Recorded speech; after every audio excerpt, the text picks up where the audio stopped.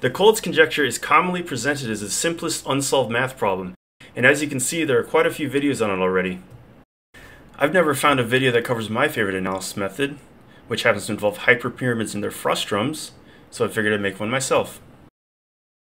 As mentioned before, there are already a lot of good videos on the Collatz conjecture, so we're gonna not spend too much time on the basics. The conjecture is related to the repeated application of this function to a starting positive integer seed. It postulates that every starting seed will eventually reduce to 1. In this case, we use the seed 17. If we look at the list of numbers, we can notice that for every odd number in the list, there is always an even number after it, but the reverse is not true. This means that between each odd number, there is a variable amount of steps that are made. From a list of variables, we can form a vector. Now we have a method to model how each starting seed behaves as a vector. Since there's always a guaranteed even number after an odd number, we don't really need to count that one, so we're going to subtract 1 from each of the elements of the vector. With this, the jump has been made from an arithmetic sequence to linear algebra. The Collatz conjecture, if it is true, requires that every odd number has a vector like this. While this is cool, it doesn't provide much insight because it's just a restatement of the original problem. Instead, we should look for hypothetical counterexamples. Before going further, I'm going to spend a little time explaining the terminology that will be used, as well as some shorthand notation which will simplify the equations later on. The most important thing is how we're going to be defining vector length. Typically, the length of a vector is calculated by summing the square of each element, which is considered the Euclidean norm. But for our purposes, we're going to be using the sum of the absolute values of each element, so not squaring anything, which is typically called the rectilinear distance or the Manhattan distance. In 3D, we can easily see the difference between the metrics. If we set the sums equal to a constant, the set of 3D vectors with the same Euclidean distance form a sphere, and the set of vectors with the same rectilinear distance form a plane. To reduce clutter in equations later on, there will be a little bit of shorthand notation. The vector in use will always be a capital S. I will be using the hat symbol to indicate the rectilinear distance. In addition, all subvectors will always start at the first element, so there's only a need to indicate the final element, as you see here. The iterative application of the original equation looks like this.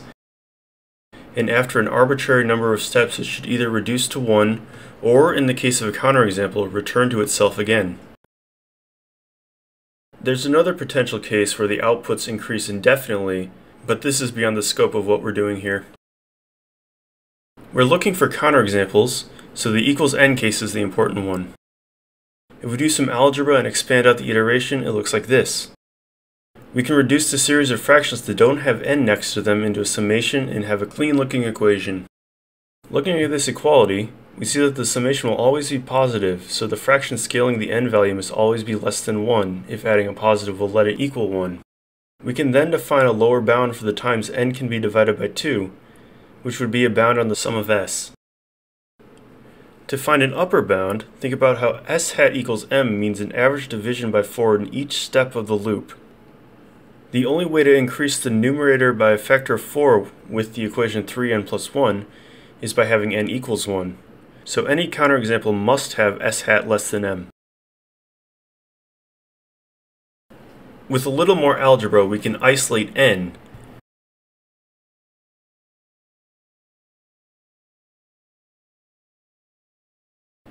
We can then replace n with a function in terms of s that we'll call d. D maps m-dimensional vectors of natural numbers to real values. Applying the bounds we've found for s hat to D defines a solution space that would contain any closed-loop counterexamples to the conjecture. Let's look at the m-2 case. The lower and upper bounds form a trapezoid with the axes, which contains no valid s vectors. However, there are 3 integer points within the triangle formed by the lower bound and the axes that all happen to be negative n-valued loops in the original equation. The s equals 0, 0 loop goes -1 to -1. The s equals 0, 1 and s equals 1, 0 points represent the -5 to -7 loop. Let's move to 3D. Our bounds on S are now represented by planes in 3D space. Since the elements of S can't go below 0, the bounds on S fully enclose a volume in 3D, or hypervolume in higher dimensions.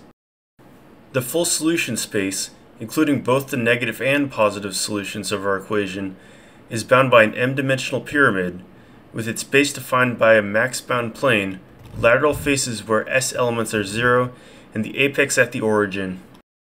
The negative solutions are bound by a smaller pyramid with the base specified by our minimum bound plane. The positive solutions take the form of a pyramidal frustrum, which is the object you get when you chop the top off of a pyramid.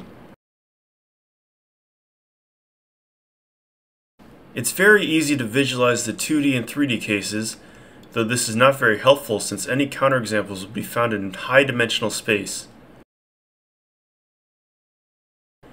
But we can cheat a little by rotating the new dimensions into 3D, treating the 4D frustrum as 3D while maintaining the rectilinear distance of the individual points from the origin, but not the distance between the points themselves. There's already so much going on that increasing even further in dimensions would make this too cluttered to make any use of it. If we take the fact that all valid solutions require integer sums, we only need the plane slicing the pyramid at integer rectilinear distances. In this view, we can see that wrapping the fourth dimension into 3D causes points to overlap, which are indicated with the black border. The known solutions are marked in yellow. Notice that none of the solutions are new to 4D. They are all repeating versions of the solutions from 2D and 1D. For every composite m value, there will be a redundancy of repeated vectors from smaller dimensions, specifically the dimensions of m divided by each of its prime factors. This means that for any counterexample n, there would be infinite s-vector solutions tied to it. Another thing of note is that due to the looping nature of the s-vectors, only a wedge of points needs to be accounted for each m. Proving no counterexamples in these points proves no counterexamples in all of the points in this dimension. With the D equation, the Collatz conjecture has been reframed as a bounds reduction problem across all vector dimensions. If it can be proven that there are no integer solutions to the D function at an integer-composed vector within the bounds, by further constraining those bounds, the closed loop case of the Collatz conjecture would be proven.